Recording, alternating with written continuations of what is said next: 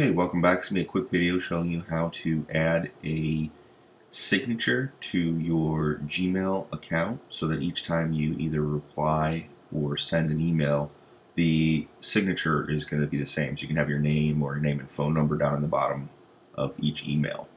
So we're going to do that when you're in your Gmail account. You're going to go to the settings page by clicking this cog up in the top right. Click on the settings icon. And then in the general section, you're just going to scroll down and you've got this signature section down here.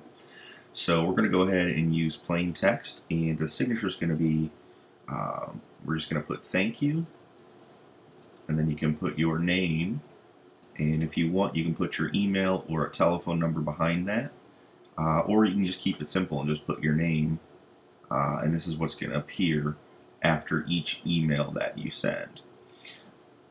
So you also have the option down here to insert the signature before quoted text in replies, meaning that it's going to be in all your replies as well. So we're going to select that option. Be sure that you scroll all the way down and click Save Changes before you exit out of here.